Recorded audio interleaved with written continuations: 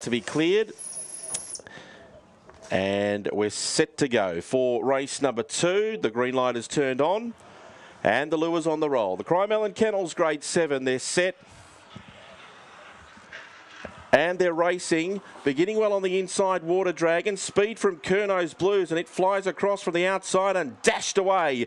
Water Dragon got to second on the inside, Soho Expresso. Deeper Kanzi Olympic, well back Wartime Novelty and ready to launch, but in the straight, Curno's Blues a mile in front.